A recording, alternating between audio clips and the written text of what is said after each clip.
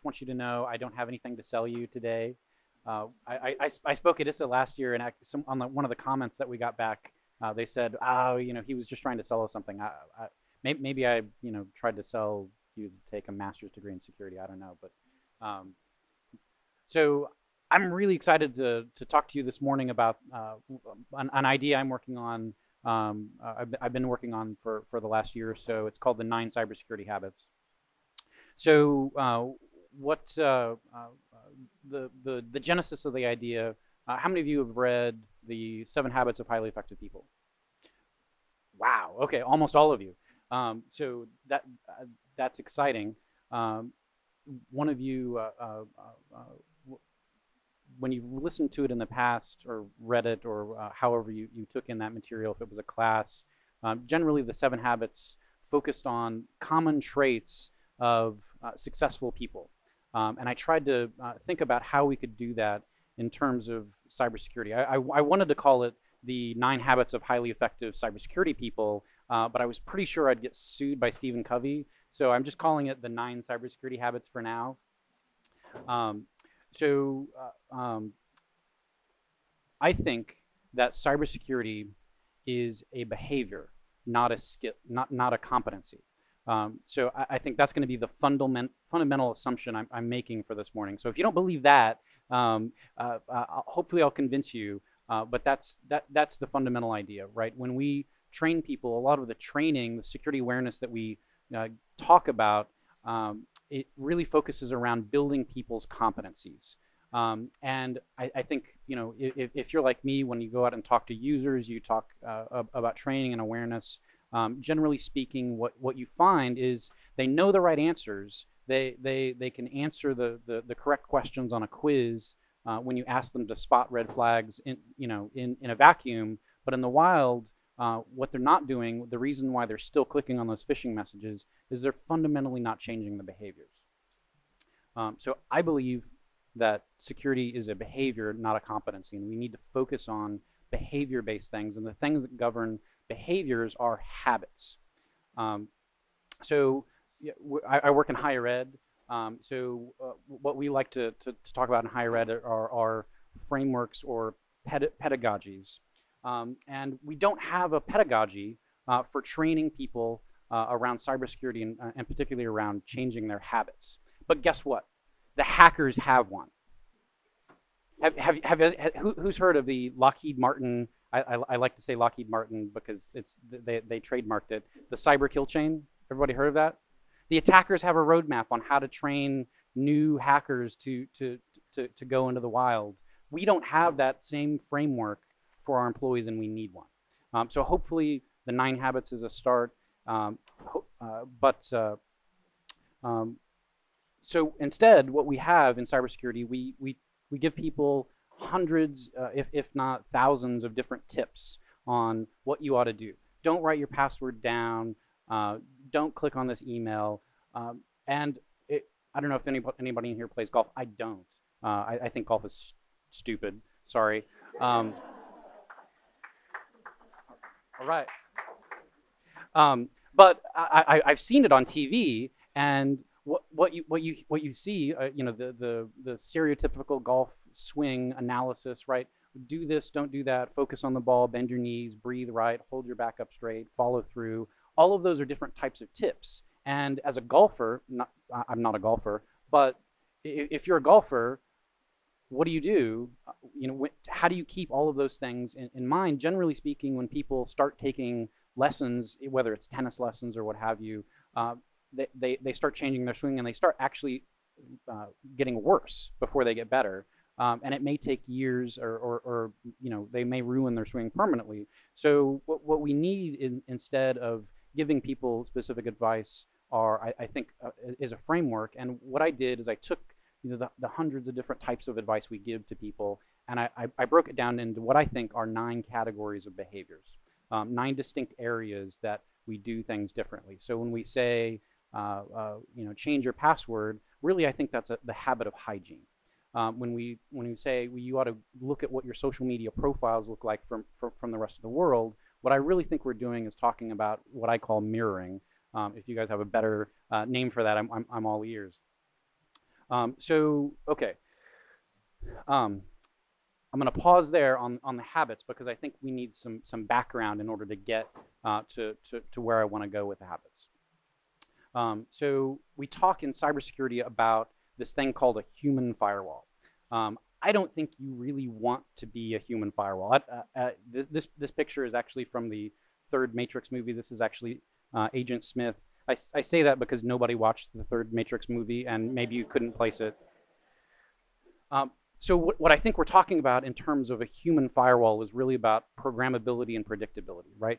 People fundamentally maybe are unpredictable, and we'd like to be able to program them as though they're a firewall. People are not a firewall. This is a problem, but we've come up with this marketing buzzword type term called the human firewall, and I would challenge that. So right out of the gate, I think I'm in a fairly sophisticated room. The first type of firewall we invented in the universe was called a packet-based firewall, but we very quickly realized that wasn't efficient enough to scale into corporate environments. So eventually someone invented this thing called a stateful firewall, right? I'm not going to explain what that is, but it's a more efficient way of handling things because you don't handle every packet. And the challenge is with people, we'll get into some of the neuroscience here, but people don't or can't be efficient by processing every email by scanning for red flags. That's just not how our brains are wired. We need to think differently about that. We need to think about the efficiencies of how people behave in their lives. So I mentioned that security is a behavior, not a competency. Everybody has bad habits. Who in the room is a saint and has no hands are going up in the room? Good. We all know that social engineers will exploit those bad habits, right? They want to manipulate you into doing what they want you to do, whatever that happens to be. And they do this by doing several things, right? They appeal to your emotions. They tailgate, they pretext, right? They bait. All of those social engineering type of techniques that you'll probably learn about through the rest of the day if you haven't already come across. And so I guess the first thing I want to say is, why do we believe anything that social engineers tell us, right? So they'll tell you that they are successful 100% of the time at exploiting people's weaknesses or vulnerabilities or bad habits or whatever you want to call them. So I would first question, maybe that's not 100% accurate, but just like drinking and smoking, like the picture shows, we have bad habits, but guess what? We can change them. If human beings fundamentally can overcome the addictions of alcohol and nicotine and cigarettes, I think we can catch some red flags and some phishing messages. So this is going to be a very optimistic presentation if you hadn't guessed so far, but I think we can do it. It's just going to take some focus and some energy. And yeah, I don't think there are vendors out there that do this. Again, I'm not selling anything today, but I think it's up to us as the security community to come together and to figure out ways of incorporating habits and changing behaviors and improving the situation so that we can get to a place where we're overcoming this. And all that is to say, my wife likes to say, don't let the perfect be the enemy of the good. So maybe we don't ever get to 100%. Maybe the social engineers are right that somehow they're going to get in, from time to time. But even if we improve by just 10%, if we improve by just 20%, if we take baby steps to get there, I think it's possible. So the human brain actually consumes 20% of the calories that you take in every day. So think about that for a minute. Your brain, not a big part of your body, but it's sucking in a ton of energy. The brain has to work efficiently, and it's been designed, evolutionarily speaking, to be efficient. The picture on the screen is a description of this theory of brain evolution called the triune brain theory. So I like to think of it, this picture looks to me like it's a computer operating system, like it's hardware. So the reptilian brain really talks about instincts, but there's a structure inside the reptilian brain that we've started to learn a lot about called the basal ganglia that governs, you guessed it, habits. That's what the talk is about. So this habit part of your brain is really interesting. How many of you in the room remember what your drive was like this morning, right?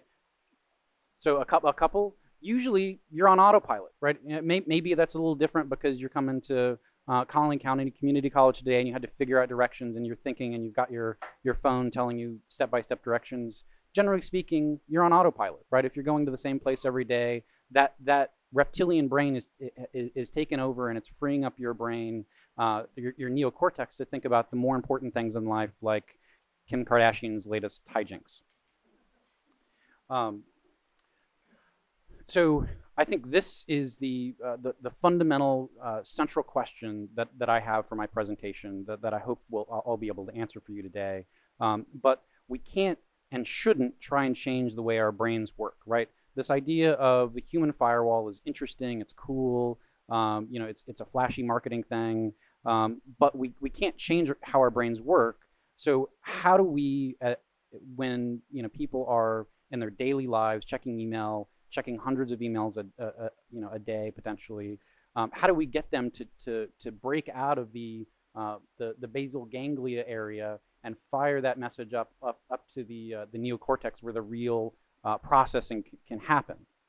How do we break out of that cycle? And I think the answer is right in the middle there. So there's this weird structure that neuroscientists call the limbic brain. It's the emotional or feeling brain, but the idea is decision making in your brain doesn't happen actually in the neocortex. That's some cool flashy processor stuff up there, but the frontal lobe of the limbic brain is where decision happens. So here's the takeaway. How do we break that habit loop? We get angry, right? If again, going back to your drive to work, the drives into work that you remember are when someone cut you off, right? The coming into the house every day, maybe you remember to lock the doors, maybe not, but the times that you're going to remember are the times that you forgot or the times that someone broke in, and you're going to have that fear. If the door is cracked open, that's going to be something that you remember that breaks that cycle. So I have this concept that I like to think of as purpose-driven cybersecurity. But they've done studies, and for example, with medical doctors, they really want surgeons to wash their hands a lot, right? This is kind of a thing. But in some hospitals, not hopefully not any of them in Dallas, but in some hospitals, they have a hard time getting the doctors to wash their hands enough. So what they've found, they've tried all different things. They put up signs. They've have incentive structures. The one thing that they found that gives the doctors this concept of purpose that actually increases the amount that they wash their hands is they put up pictures of the patients, right? If you can connect emotionally to the people that you're helping, that you're trying to protect, that's going to resonate with the people that are that are in that habit loop, that are just doing their jobs. They're trying to get everything done during the day. I would say a takeaway might be, your security awareness is cool. What if you included pictures of your employees, pictures of real stories from your employees or real stories from your customers? I think that's going to move the needle. Habit loop. There's a lot of literature over the last decade, a lot of research into habits. This picture comes from a book called The Power of Habit by Charles Duhigg, another great book that has been really influential for me. But he describes this habit loop. So there's a cue, say it's 3 o'clock, that cue generates a routine. Maybe I'm hungry and I'm going to go to the cafeteria, and there's a reward, an incentive for that routine to reinforce it. Maybe I get a cookie when I go to the cafeteria. But incentives are weird. So maybe for you, the reward isn't a cookie. Maybe the reward is just taking a break from your day, getting away from your desk. Maybe the reward for you is there's a bunch of people that all go to the cafeteria at 3 o'clock, and you like spending time with them. You're an extrovert, and that's energizing for you. But to break out of that habit loop, you need a different cue and you need a different routine. So you need to replace that. You need to have alternate rewards, and you need to understand what those rewards were in the first place that were reinforcing those behaviors. I think it's a really interesting process to think about in terms of the things that we're trying to change, like recognizing red flags on a phishing email, or not giving away information over the phone by a social engineering call. I think habit is what governs our behavior. Habits, the research has kind of shown, work like a muscle. They get tired. They've done studies of kids, and when they have the kids focus their attention for long periods of time, and then they try and get the kids to not eat a cookie in front of them, or the actual experiments used marshmallows. But the kids that had been exposed to high stimulation had less of a willpower, if you will, and didn't hold out long enough. And I think the same is true for our security habits. They can get tired, but the good news, just like a muscle, they can also get stronger. The other takeaway that I thought was really interesting when I started thinking about habits as a muscle is muscles work in only one direction, right? So to move your arm, you need both a bicep and a tricep, right? You need an equal and opposite complementary muscle to help move and target things. So we can't think of ourselves as Arnold Schwarzeneggers, or we can't aspire to be Arnold Schwarzeneggers with our security muscles and then be George Finney's for our other everyday business muscles to get stuff done. We have to have some equality there. So I think that I'm not going to go into this, but there are a corresponding set of other business muscles that security muscles need to work in conjunction with in terms of habits to get stuff done. This is really interesting for me. So the slide is measurement, and we don't have a way today of like with firewalls or antivirus, I can go to NSS Labs and I can see which one is more effective at catching viruses. I can see which ones have better signatures. I can see which are more effective. Maybe there's some tuning that I have to do, but generally speaking, I can compare and contrast. I can't compare and contrast whether the SANS securing the human training is better or more effective than the Wombat or Fish Labs or KnowBe4 training, right? There isn't anything there, and I think part of the problem is, in cybersecurity, we're teaching to the test. There isn't a framework, there isn't a pedagogy to be able to say, well, what are the behaviors we're trying to influence, what are the outcomes, and how do we improve them? There are leading indicators of those behaviors, those measurements, and they're lagging ones. So we also focus on the lagging indicators, right? So we say, well, there's a click-through rate for simulated phishing campaigns, or we see account compromises, therefore there's something there. But gosh, wouldn't it be awesome if there were a way to have some leading indicators so that you knew before an incident happened that there was some kind of indicator that was going to happen. Those kind of leading indicators are there in the stock market. We found them in other areas. I think there's a way to find them in cybersecurity. So I'll throw out an example. They've done some studies, again, about employee effectiveness and measuring the ability to do reasoning. And what they found is people that are forced to make decisions quickly make bad decisions more often than people who have more time. And I would say we talk a lot about culture in cybersecurity, as though we really have the ability to influence culture at all in our organizations. But one thing that I think may vary from culture to culture is maybe how quickly you are asked to respond to email, right? In some businesses or in some cultures, responding to an email in 10 minutes is the norm. It's demanded of you. I think it's professional still to respond within 24 hours. But I think if we looked at measuring that as one of the things we look for as a leading indicator, maybe there would be some kind of way where we can correspond employees who click on red flags and phishing emails to some kind of leading indicator that would measure a better outcome. I don't know if that's a good one or not. I haven't been able to test it yet, but that's just something to start to get you thinking about what I'm kind of talking about.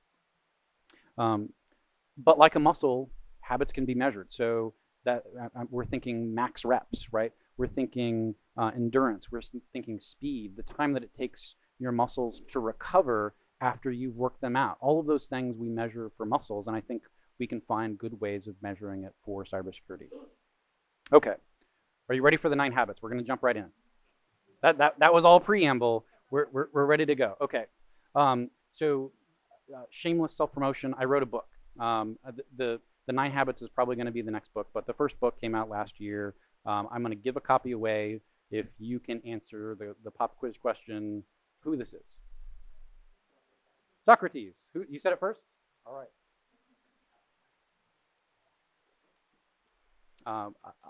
His name is actually pronounced Socrates. I heard it in Bill and Ted. I haven't changed it since then. So a little known fact about Socrates is that he went to the oracle at Delphi when he was really young. And the oracle at Delphi, if you know your Greek history, told Socrates that he was the smartest man in the world. Did we know that Socrates was the smartest man in the world? Okay, stunned silence. Great. So why was Socrates the smartest man in the world? I won't belabor this, but Socrates himself said that he was the smartest man in the world because he knew that he didn't know anything. Right? Everybody else professed to know everything about everything, and Socrates, maybe he was just as dumb as everyone else, but at least he realized that he didn't know anything. And I think that's the first takeaway for our first habit of literacy. You can't assume that you know anything. Our environment in cybersecurity is constantly changing, right? You apply a patch and suddenly everything's broken.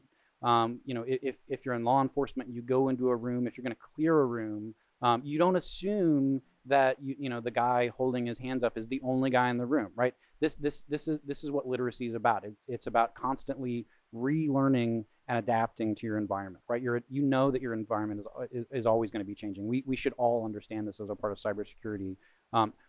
It's great for the people in the room, but what about all our non-technical friends out in our businesses and corporations and colleges? That you know, in higher ed we call it lifelong learning. We need to be committed to constantly refreshing our information. Habit number 2, skepticism. So this is a picture from the movie Hitch, but Will Smith is not the exemplar here. Each habit I've chosen an exemplar of the habit. It's actually Eva Mendes is my exemplar. So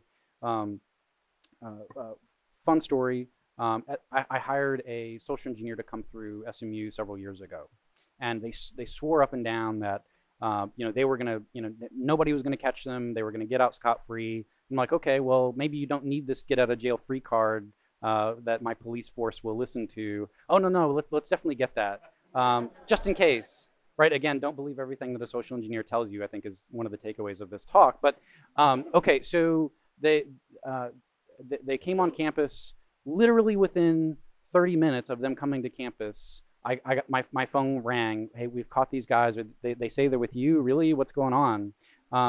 The department that caught them was our School of Theology. Right? So, you know, think about this for a second. So, you know, if you're a professor or you know, you've got a School of Theology, what do they study? They study religion, but you know, they're also maybe perhaps some of the best skeptics on our campus. It's a really interesting idea that perhaps you know, skepticism is what you know we need to embody in terms of improving our cybersecurity. So I picked that as a second habit. The reason I picked the slide and Eva Mendes as my exemplar. So if you've read any of the literature on what pickup artists are like, I don't recommend that you read this. It's incredibly sexist literature. But what the pickup artists will say is, well, they're about effective maybe 10% of the time, and it's a numbers game, and they just want to get in front of as many people as they want. So why the difference? This is my question. How come, I think essentially what they're doing is the same thing. I think they're both doing social engineering. Pickup artists are just, a very specialized genre, perhaps, of social engineer. What's the difference between the two that makes one more successful than the other? I think that goes to a lot of cultural norms and other things. But I think that's really interesting to think about how we might move the needle a little bit. But Eva Mendes, obviously, if you saw the movie, was very skeptical, right? She was willing to say, no, I'm not going to go out. Like, your cheesy pickup line is not going to work on me. If we can get our people to embody that, I think we move the needle a little bit. I started out thinking about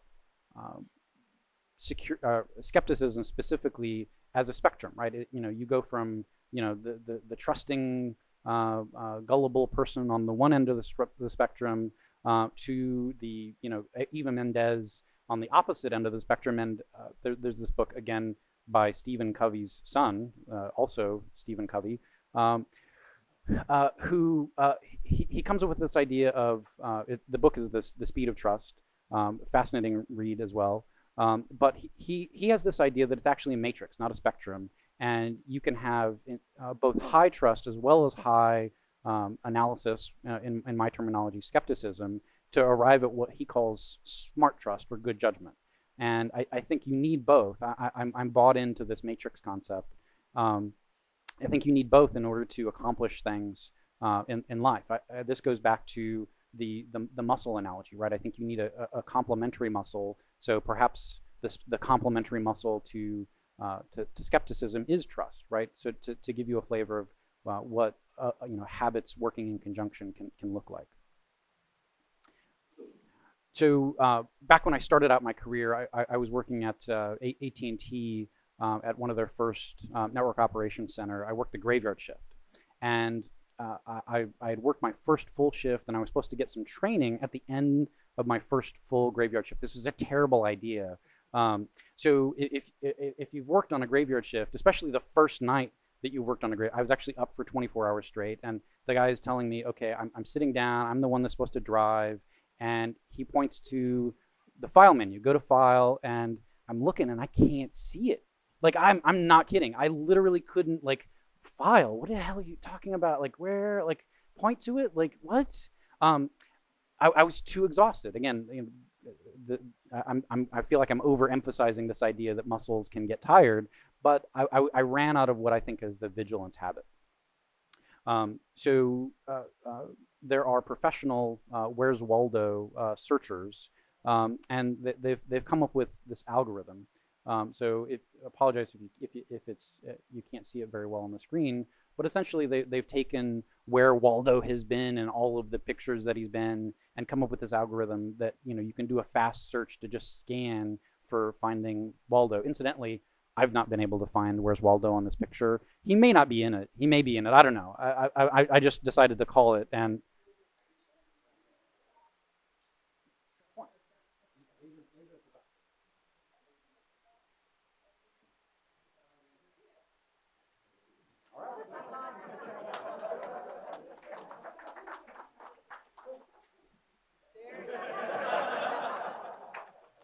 give that man a book.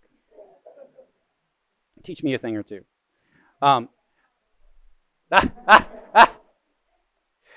So what are ways you can be vigilant? I think scanning, but also filtering. So what I do is, and maybe this is bad advice because I couldn't find Waldo, but I like to filter out the rest of the picture, right? Make a little circle with your hand and scan. And if I'd only done that a little higher, maybe I would have actually found him at the top there. So this is the challenge, right, for folks working graveyard shift or folks who have been drained of their vigilance. How do you keep that vigilance going? I think that's a big challenge. I'd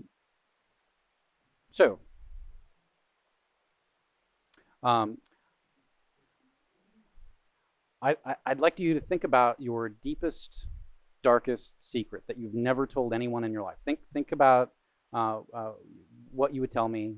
You don't have to tell me. Think about what that is. Now pair off into groups and tell the person sitting next to you. No, you're not going to do that? What? Okay. So you all have a really good habit of secrecy, right? You've got some great secrets in the room. I can't imagine what all kind of secrets you guys are keeping. My exemplar, I think, maybe it's too on the nose, but I picked James Bond, who protects those secrets. But so if I can summarize the first 4 secrets so far, you need to read. Habit number 1, literacy. Habit number 2, skepticism. Maybe you shouldn't believe everything that you read. Habit number 3, now that you've started know what to look for, maybe you should start looking for it. Habit 4, well, maybe you ought to know at this point what it is you're trying to protect, right? Maybe that's social security numbers, maybe it's other things in your environment, trade secrets and higher education. Maybe I should be worried about protecting critical research. Those are all great examples, but and at the end of the day, it's about protecting your secrets.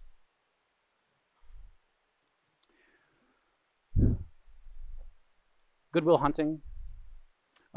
If you recall the movie, maybe not, it's been a while, maybe not everybody's seen it, but Matt Damon's first movie, he played a super genius janitor who was cleaning up the halls at Harvard and solving the world's hardest math problems on the board just for fun before he erased them.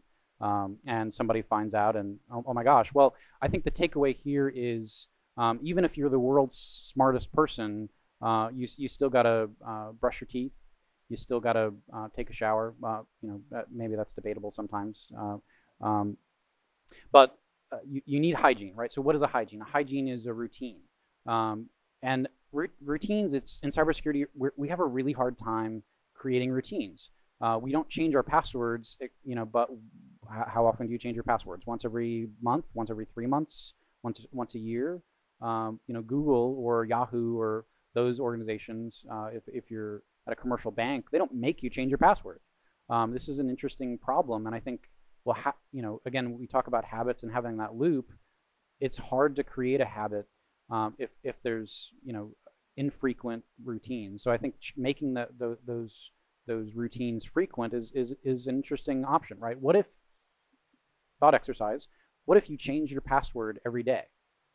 Maybe that's a bad example. What if you changed one password on each of your accounts that you have every day? Maybe it's not your corporate account. Maybe today it's your personal email. Maybe tomorrow it's your other personal email. Maybe the day after that it's your social media account. Maybe after that but after a period of time, the research actually says it may take 2 to 3 months to create and build a habit that's going to last. But the idea is figure out a way of creating routine. So once you've started to build a routine, guess what? There are lots of different types of hygiene, types of routines that you need to do to actually be secure. You're not one and done. So I think diligence, I'm an attorney, I'm sorry, but this actually is Matlock. If you don't know who Matlock is, he was one of the most famous TV attorneys in the 80s. Won every case that he ever did, and part of what Matlock's shtick was that he was just really super diligent. I think in terms of due diligence. So, but what really I'm talking about is creating a plan, right? If you've got multiple habits that you need to coordinate, how do you do that? You need to have a plan for all of them coordinating together. And as cybersecurity people, generally we're called on to create plans not just for one individual, but our entire organization. How do we coordinate all of those activities that you're doing in cybersecurity into one organized structure? I think that's a challenge, and we call it diligence. I'm calling it diligence. I'm a Trekkie. I apologize in advance for the bad Star Trek pun. I picked the name Federation for obvious reasons. I'm sorry. So once you've got a plan, you need to start coordinating with other people. So maybe that's your personal plan, and you need to coordinate with your family, right? Your spouse or your children. You need to coordinate together so that all of your plans are working in conjunction. I'm not going to talk too much about Jean-Luc Picard, my favorite Star Trek character. Actually, second favorite. Locutus is probably my favorite Star Trek character. So I'm sure you all are now like trying to figure out what my passwords are based on my proclivities, like the good social engineers you are. So working with law enforcement, right? You're going to need to work with outside entities. You're going to need to bring in consultants to do pen testing or to have some level of trust. You're going to need to work with other people in order to actually accomplish your goal of being cyber secure. And once you start working with other people toward your goal of being cyber secure, what you're going to need to do is figure out what you look like to them so that you're not leaking information about yourself to them. So, we talked earlier on about what mirroring might look like, but mirroring, I think, in its personal state is what do you have posted on your social media and what's viewable to the people you're connected with and the rest of the world, the public. How many people in the room have Googled themselves within the last 6 months? That's awesome. How do we get our employees to do that? How do we get our families to do that? I think making it personal, making cybersecurity personal for the people around us is how we get people to buy in. And this is one of the easiest ways to get them in. And maybe you can flip it. Maybe instead of just telling them, hey, why don't you Google yourself? Why don't you Google me? See what you find. Sit down with your kids, and instead of telling your kids you got to do X, Y, and Z on social media or else the world is going to end, why don't you challenge them to say, hey, what can you see about me on my social media? Right? You hold yourself up as an exemplar. Maybe they'll find something interesting about you that you didn't know was out there, and oh my gosh, you can improve both yours and now your kids have something an example to hold on to and move forward with. The example, obviously, I'm also a big music fan, so Man in the Mirror, Michael Jackson. Okay, don't want to assume everybody knows who Michael Jackson is anymore. I know it's way, way, way old. Okay. Last habit, deception. So as you can imagine, I think as you work from habit number 1 all the way up to habit number 9, there I think is a maturity that goes along with those, right? So when I've measured my habits at SMU, I found that mirroring and deception are some of the hardest ones to actually accomplish. So focus on the first one, build your way up to this. Deception at its most basic level, we tell people to lie on their password challenge questions.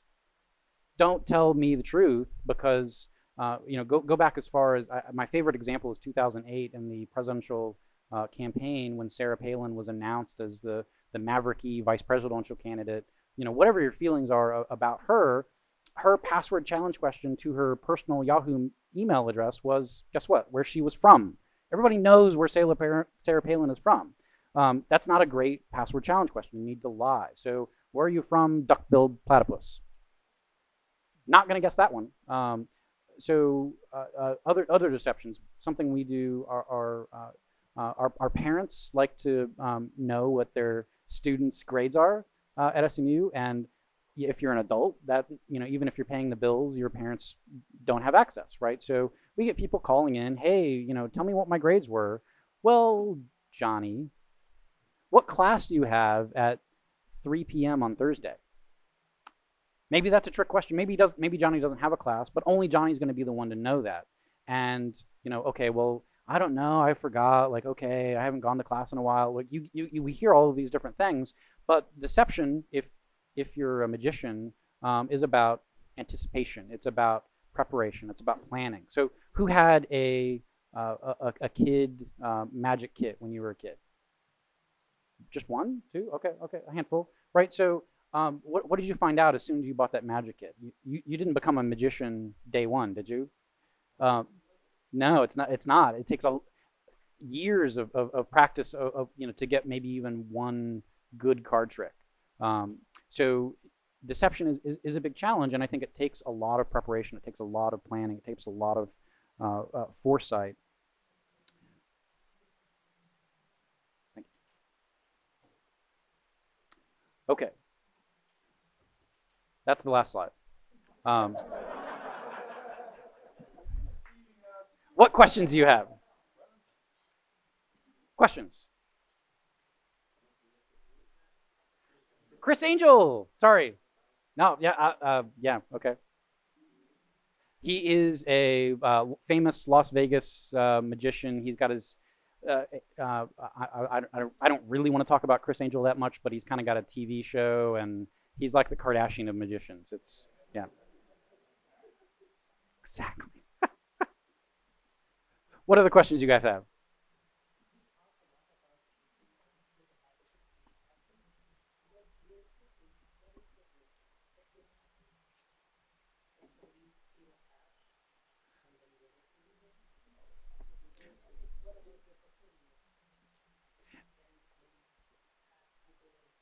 So the question is, why do we need to change our passwords at all? And it's actually, I appreciate the question. It's actually not a bad question. It's a really good question, and it's one that all of my users ask me almost every day. Why do I have to keep changing my password?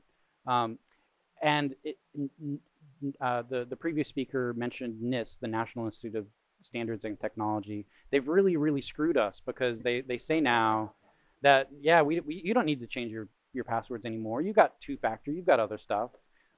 So recall back to I think 2013 when LinkedIn got hacked. Right, they had hashes of their passwords, but they hadn't salted their hashes. So they were really easily able to go in and reverse engineer. And so they had to go tell all of their users to reset their passwords. Right, that was the only way that they could do to ensure their customer integrity. You saw little pop-ups when you logged into LinkedIn said change your password now. Really, you should do that.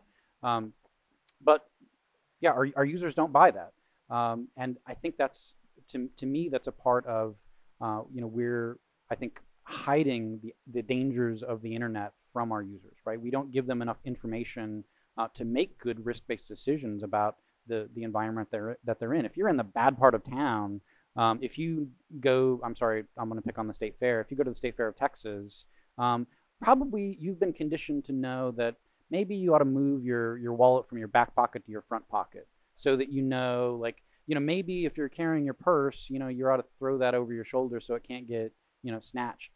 Right? When you're about a bad part of town, you change your behavior. And, we, I think in security do a great job of, at least providing that entry-level security, but our end users aren't exposed to that. So I think giving information to them will help them understand the risks. The previous speaker talked about rainbow tables being extended out to 14 characters. I mean, that's a terrible state of affairs. So yeah, passwords get I see I've signed up for this service. I see every day a new number of employee email addresses have been attached to some sort of hack or they've been uploaded to Pastebin. I don't know necessarily that means that my SMU users have actually been compromised. Maybe they signed up for some third-party service and that other service got compromised. But every day, it's maybe it's one or two, maybe it's 1,000. It's happening constantly. Great question. Thank you.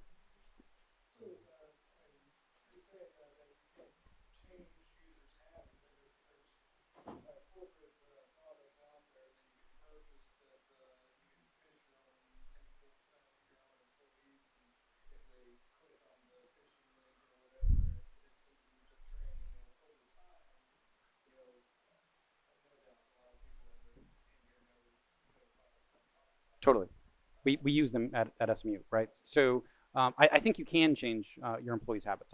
I think the point of the identifying the 9 habits is now that we've identified them, let's figure out ways of improving them. So I think what's available commercially, particularly with the simulated phishing products, Wombat, PhishMe, KnowBe4, those for those of you that don't do simulated phishing, that's a great way to start out with changing users' habits. We started out, we had maybe a 40–50% click-through rate. We've been, it took 3 years, but we're now down, we've been consistently below 5% in terms of click-through rate. That's a really great place to be, and there's a really well-defined ROI that you can say, look, we were hacked, But if we weren't hacked, or if we hadn't been doing this simulated phishing campaign over the last however many years, this would have been the cost. And here's the so I think that's really valuable. But I think those products are limited to the first three habits. I don't know that anything beyond habit 3 is really something that's available in the marketplace for us to go and do something with. So, I think as a CISO, as a community of security, we owe it to our users to be able to do better. And I like to say we focus on, in security we have people, processes, and technology, right? We focus entirely on the technology, right? 99% of all of your budgets, I guarantee you, is focused on technology. And we're focusing to the point where we're trying to get the users out of it, right? And I think to our own detriment, right? That's called being trying to create a plan that's foolproof. I hate that concept. So how do we get people back involved? It goes to the first question. We need to get them information. We need to give them the tools, just like we have, to be able to respond in better ways. There's another question over here.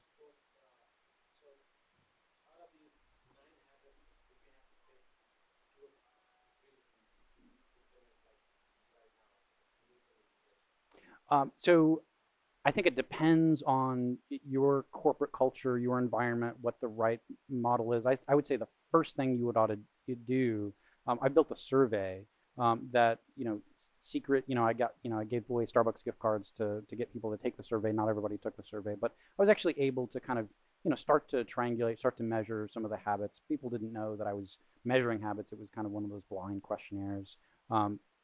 So I think you can do something similar to that. Find the weak spots in your environment. Look at different departments. Maybe you can target different departments differently. But start with the basics. Get people information. Start to build that habit. I mentioned that it takes, the research says, 2 to 3 months to actually change a habit. So don't try and do all 9 today. It's going to take approximately 27 months if you do them sequentially. But find your weak spots. Find things that are going to resonate with people in your environment. You want to establish successes in order to get people bought in, and then keep moving that needle forward. And guess what? The other problem with the individual, the FBI guy or Secret Service guy earlier mentioned, our security awareness training is the same every year. That's a problem, right? In higher education, if I gave people the same English 101 course every year after year, well, we wouldn't have an industry, right? How do we have progressive training so when you start with a new employee, they have a roadmap to improve? And guess what? Maybe just like with college, you can place out of some things because you've tested and maybe you're good in that area. I think we've got to think more broadly about how we progress and how we customize that training for an individual, not just for our whole organization. It's easy just to press that button. Here's if you're lucky enough to have mandatory training. Here's what we give everyone. It's the same every year. I think that's got to change. Great question. Thank you. Any others? Cool. I think honestly the best advice is to use a passphrase. So pick your favorite song, pick a random lyric out of the song that's 20 characters long. Yeah, so we've done a terrible job lately of, over the last 20 years about making passwords too hard to remember. So special characters, they don't matter now, right? With the rainbow tables being out there, with the power of computing, special characters, for a short password have the same entropy as a longer password with less of them or without any. So I think, again, if you go out to a 20, 30 character long password, that password is going to be far more secure in a lot of different ways for a lot of different reasons. The problem with that is users are going to stop wanting to type in a 30 character long password 20 times a day. So part of our journey in cybersecurity can be we get it. Passwords suck. Here's a way, single sign-on, right? We're gonna streamline your user experience throughout the course of your day in order to accommodate these longer passwords. So it's, again, like I mentioned, it's a muscle. It's a balancing test. And I think you need to understand both aspects of it. You need to understand the user's perspective, the business habits that go along with those things that you're trying to move the needle on when it comes to security.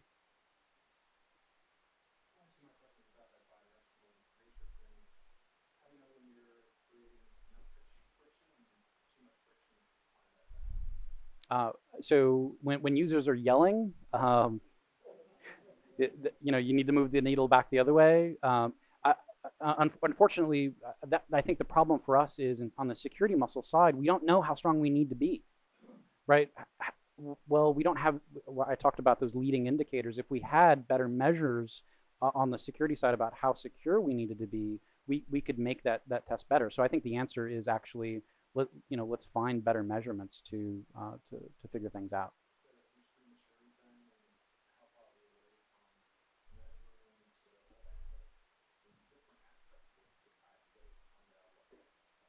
I think we're incredibly immature. I mean, again, when I say, less than 1% of our budgets are spent toward, any kind of user awareness and training, there's a reason for that, right? The only kinds, there are only two examples I'm aware of security education or training that you can get. It's either A, of the online video, or B, simulated phishing messages. That's it. Yeah, I think it's going to be a real challenge. So I think the answer is we're fairly immature. Back at the back. Can you comment on the results that you experienced after your survey at SMU and in actually trying to change user behaviors, perhaps what kind of pushback you got from the user? So, gosh, yeah, the question is, okay, now that I've got this framework, put your money where your mouth is. How have you been able to move the needle? So lots of different ways. So I only set out my first survey last year. So I want to be sensitive to user fatigue. I'm gonna wait a full year to send out the next one. So we'll see how that needle is moved. But I've done a lot of different things, right? So we have an annual cybersecurity awareness fair where I get people in person to come, and the incentive structure is I give away some free vacation days for people to show up and participate. I had lockpicking booths, the same things that we've seen at some of these events that get people interested and excited. That gets them interested. Making it personal gets them to be more involved. But I want to be cognizant that I need to build relationships with people in order to get them to tell me things, to let me know when there's been a problem, right? There's, I think, in a lot of corporations, an incentive structure not to tell that there's been a security incident, right? I can't create a negative user environment, and that's what I worry about with, particularly with simulated phishing or social engineering or some of those other things where I could make potentially people look bad. If somebody thinks they're going to get fired because I hired a pen tester to come in and get in and use them to break into my facility, and that person gets fired, nobody's going to trust me ever again, right? Let's go back to that trust slide. I need to find that balance within myself. I think it's a real struggle, but this is something, again, I'm going to keep looking at it, and I'll let you know again next year.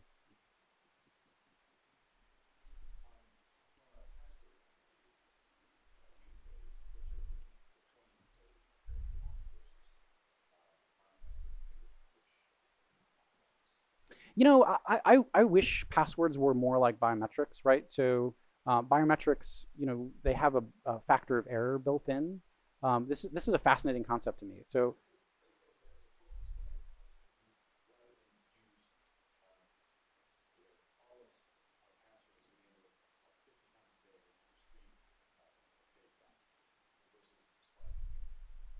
yeah. Again, as a part of my security awareness thing, I've given away free fingerprint scanners to people. So I want people to have that great experience. The security of password scanners is potentially suspect, right? Biometrics is not perfect. But again, I think, again, quoting my wife, don't let the perfect be the enemy of the good. I'd love it if we had a password, tool within Microsoft or whatever that, if I have a 30-character password, let me get one character wrong. Like if I fat finger one time, I don't want to type that stupid thing again. So I think again, thinking maybe a little bit differently about user experience and designing a user experience that people are happy with is something we want to look at.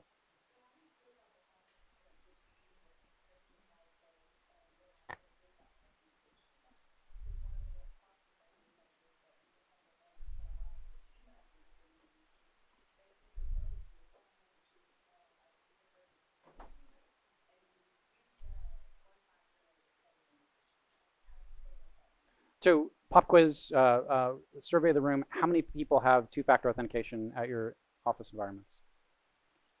Awesome. How about for your personal accounts? Awesome. Two-factor is the way of the future. If you're not doing two-factor for 100% of your apps, that's a really bad thing. We have to move to two-factor. But I will say the reality is most organizations, if they have two factors, probably don't have two-factor enabled for every application. And if you don't have two-factor enabled for every application and you have an 8-character password minimum, that's a problem. You can expect that your passwords are going to get compromised, and you can expect that that system, whatever those systems are, even if they're not mission critical, are going to get exposed. And if they can get access to any system that's, even if it's not mission critical, go back to my Star Trek friend, Mr. Data and Locutus of Borg, right? Okay, I'm losing the room. Non-critical system is how a lot of people get in. They use stepping stones to move through. You got it. You got it. Well, I think Taylor is bringing in the rope.